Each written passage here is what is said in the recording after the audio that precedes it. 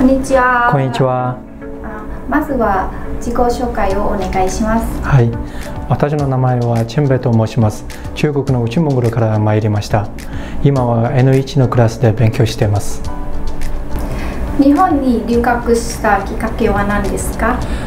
日本は経済も科学技術も世界で一流ですから、日本の大学でもっと多くの知識を得たいです。日本での生活はどうですか？来日して間もない頃、勉強やアルバイトなど生活面で毎日忙しくてとても大変でした。最初は日本の生活になかなか慣れませんでしたが、今は慣れて周りの美しいものにも気づくようになりました。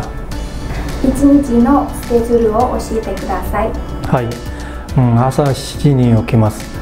7時半から昨日のうちに終わらなかった予習や宿題を終わらせた後、朝ごはんを食べ学校へ行く準備をします。9時から12時20分まで授業を受け、その後バイトがある日とない日で異なります。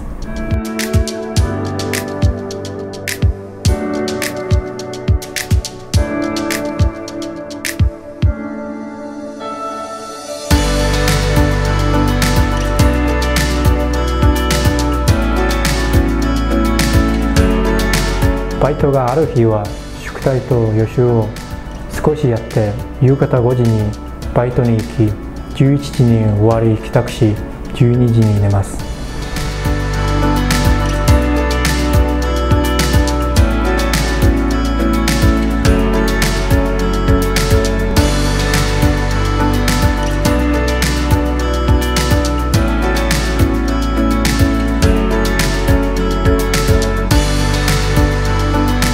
またバイトのない日は授業終わった後、家でインターネットしたり映画を見たりします。その後予習復習、宿題をして11時に寝ます。日本語能力試験や ILA 試験のための勉強方法を教えてください。特にコツがありませんが、先生の話したことを聞いた通りに練習すればいいと思います。その他、日本のニュースやテレビ番組を見たりするのもいいと思います。ニュースやテレビ番組は言葉のボキャブラリーを増やしたり、聴解力を身につけるいい練習になります。将来の夢や目標があれば教えてください。はい、私大学でいろいろな実験をしました。その時、私の住んでいる町にペストを防ぐために政府が消毒政策を行いました。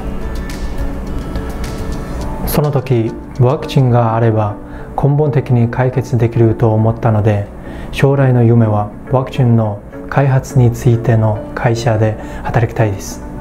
今日はどうもありがとうございました。ありがとうございました。